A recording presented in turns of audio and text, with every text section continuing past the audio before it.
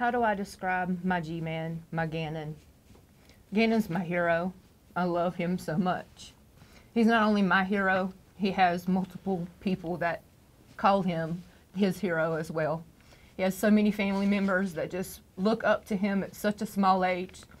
He's full of life. He's happy.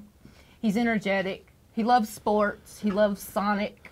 He loves going outside, playing with his friends, his sister, his neighbor, especially Braden. This neighborhood basically gives you a true example of who my son is. Everybody coming together, all the smiles that people have. This is why I have hope, because I feel it. This is Gannon truly speaking to our community. Gannon he loves blue, he loves Sonic, he's into coding, he loves riding his bicycle with his sister, and I know that he's missing that right now. He holds his job as being Big Bubba very important, and for him not to be able to talk to his sisters has to be hurting him. This week has been awful. It's been more than a roller coaster ride. It's been more than emotional mess.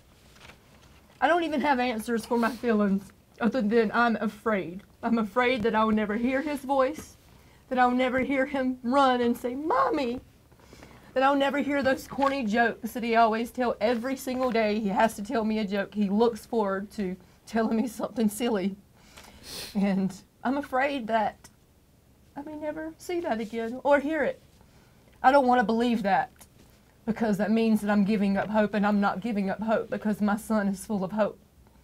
So I'm urging anyone that has any leads, credible leads, if you're too afraid because you know something, a kid just doesn't disappear and no one sees him. It's not how this works. So if you have anything that's credible, if you're afraid, don't worry about it. Imagine my son, how afraid he is. Imagine how afraid Gannon is. So please call, please write. If you need to have someone else to do it for you, please do. Because my son deserves to be here. He deserves to be here. Please call the El Paso Sheriff's County and let them know. And I thank you guys, the community, for what you've done, because this is Gannon. This is who he is. And I thank you guys so much. When Gannon was born, he weighed only 1 pound and 6 ounces, and even today he's still our miracle child. He still is. And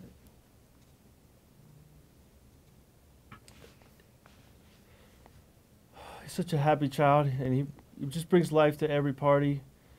His smile, even today, is keeping us going. His infectious smile brings me joy every time I think about it.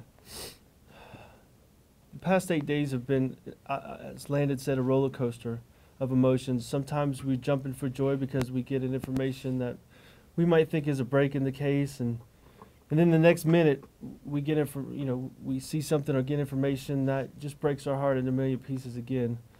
But through all this, just know that your thoughts and your prayers and your messages, keep them coming, because even if we don't respond, we are receiving them, and that has given us strength to get through this.